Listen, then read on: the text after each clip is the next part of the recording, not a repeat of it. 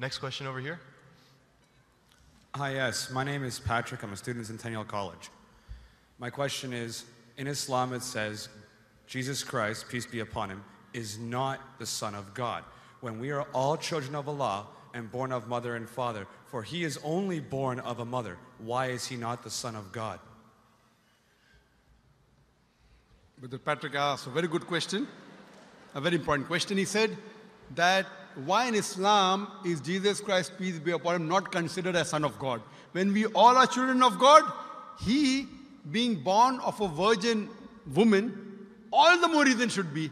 See, brother, if you tell we are children of God, in that way I've got no problem at all. If you read the biblical language, if you say that we are children of God and Jesus is Son of God, in that context, meaning he is person who follows the commandment of God, most verily, all the messengers of God, they are sons of God. But the problem is, if someone says he is not a normal son, but he is the begotten son, then there's a problem. Because if you read the Bible have got sons, the God has got sons by the tons. If you read the Bible, Adam is son of God, Ephraim is son of God, Israel is son of God. It's mentioned in the book of Romans, chapter number 8. All those who are led by the Spirit of God, they are sons of God. That means if you follow the commandment of God, you're a son of God. I've got no problem with that phrase at all. But today, that phrase has been misunderstood. You know, for example, if a young son asks me a question, I said, Beta, son, it's a very good question. He won't mind because I'm elderly, you know. But if I say that begotten son, that means I'm insinuating him. You know, maybe he'll punch me. Fine? So what you realize, that using the phrase son of God, in the context that we are children of God, we have no problem. So in that context, all the human beings who follow the commandments of God can be called children of God. No problem. But what the Christian says, that no, Jesus Christ, peace, but it's not a normal son. And he quotes Gospel of John, chapter number 3, verse number 16. For God so loved the world that he gave his only begotten son. Whosoever believeth in him shall not die but have everlasting life. Correct, brother? So do you believe Jesus is the begotten son of God? I do. You believe, fine. Now this verse which I quoted, Gospel of John, chapter number 3, verse number 16, it's from King James Version.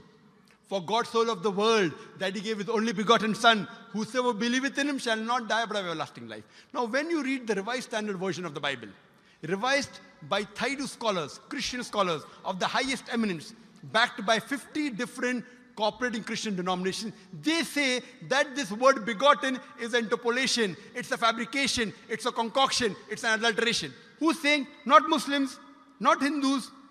Thaidu Christian scholars of the highest eminence in the Revised Standard Version of the Bible, they say begotten is an interpolation.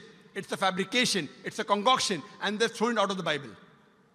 So if you say Jesus is Son of God, like Adam, like Ephraim, like Israel, I have no problem. The moment you say begotten, I want to ask you the question, what is the meaning of begotten? Brother, what is the meaning of begotten? You know, begetting is an animal act. It's the function of lower animals of sex. And when you say that he was born to Mother Mary, virgin, what are you insinuating? And if you say, because Jesus Christ, peace be upon him, is God or Son of God, because he was born to Mother Mary, Quran gives the reply in Surah Imran, chapter number 3, verse number 59. Inna masala Isa indallahi ka masala Adam. Khalaqa min turab. That when they say the similitude of Jesus in front of Allah is the same as Adam. They were born from dust and said, be and it was. If you say that Jesus Christ is God because he had no father and only mother, then Adam, peace be upon him, is a greater God. He had no mother and no father according to the Bible. MashaAllah, you're clapping. I like it. So if you say Jesus is God because he had no father, only mother, Adam is a greater God, peace be upon him. He had no mother, he had no father. I never referred to him as a God, but Son of God. That's right. Fine. So Adam is a bigger son of God. Right or wrong? By your definition, Adam would be a god, for he has no mother nor no father. Not my definition, not my definition. By the definition of the Christian missionaries. By my definition, he is a messenger of God. Because God cannot beget. I told you in my talk. Lam yalid wa lam yulad. He begets not, nor is he begotten. The moment God begets, he is not God. Son of God meaning pious person, I agree. That's the reason Allah subhanahu wa ta'ala in the Quran, in 99 attributes, he has missed out Ab, father. Why? It's a good attribute, but Allah did not mention Ab meaning father because people started having wrong meaning of the word father. So he used the more difficult word Rab, but did not use Ab. Logically it's fine, but Almighty Allah subhanahu wa ta'ala purposely did not use the attribute Ab in the Quran because people will misunderstand. That's the reason English-wise, saying Jesus is the Son of God, meaning messenger of God, I'm with you. But the moment you say begotten Son, I have objection. So you say Jesus is a messenger of God, I say peace be upon him after his name. So I respect Jesus Christ, peace be upon him, more than you, Brother Patrick. Because when I take his name, I have to say peace be upon him. If I do not say that, I'm wrong. So I love Jesus Christ, peace be upon him, more than you. I follow his teaching more than you. And if you want, I can prove it to you. That's a different argument, not for tonight. Sorry? That's a different argument and not for tonight. Okay, fine. I'll give you a few things. Jesus Christ, peace be upon him. Fine? If you read the Bible, he was circumcised on the 8th day. Fine? Majority of all the Muslims are circumcised, the Christians aren't.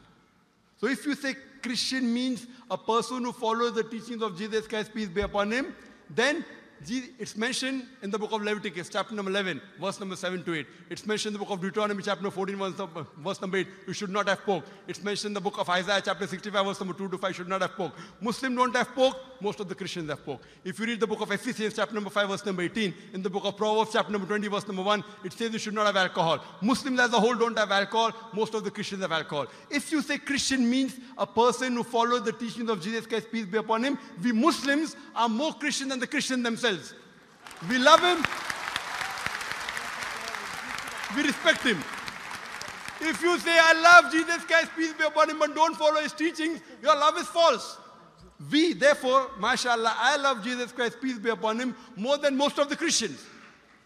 Because I follow his teachings, I respect him, I revere him. And Jesus Christ also said, in the Gospel of John, chapter number 16, verse number 11 to 14, I have many things to say unto you, but ye cannot bear them now. For he, when the Spirit of truth shall come, he shall guide you unto all truth. He was talking about Prophet Muhammad to come. So Jesus Christ, peace be upon him, said, you have to believe in the last and final messenger, Prophet Muhammad sallallahu alaihi wasallam. So even that way I'm following Jesus Christ, peace be upon him. I believe in Prophet Muhammad. Do you believe in Prophet Muhammad as the messenger of God? I do. MashaAllah. Now you're more closer to... Allahu Akbar. Allahu Akbar.